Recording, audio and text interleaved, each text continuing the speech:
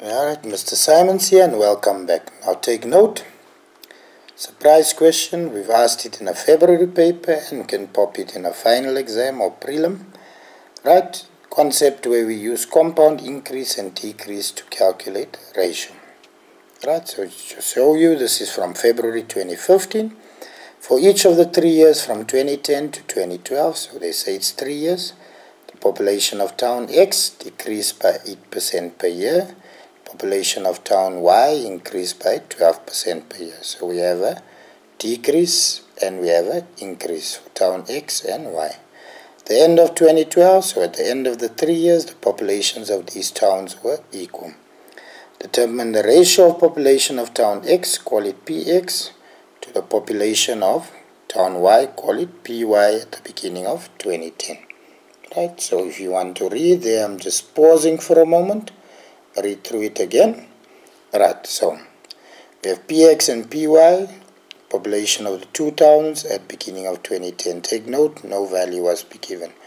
Right, lot PX en PY die bevolkings wees van die twee dorpe aan die begin van 2010.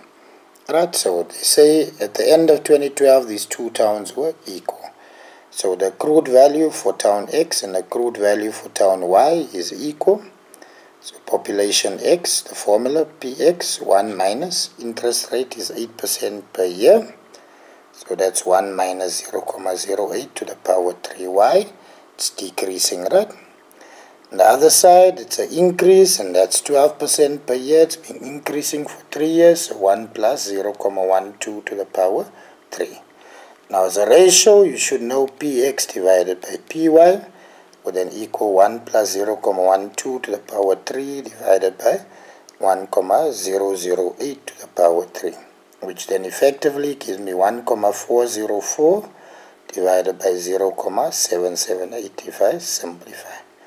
Now 0,078 divided by itself would give me 1, and 1,404 divided by 0,778 gives me approximately 1,8. So these two towns are in a ratio 1,8 to 1. So 1 mark for equating them, 1 mark for making AX equal to PX, 1 minus 0,08 to the power 3 for town X. Same applies for town Y, and 1 mark for the answer. So that's just a surprise question that I want to make you aware of. I haven't found one in a textbook as yet, but yes, we can ask financial maths as a ratio. So hope you follow, hope you understand. All the best. Goodbye.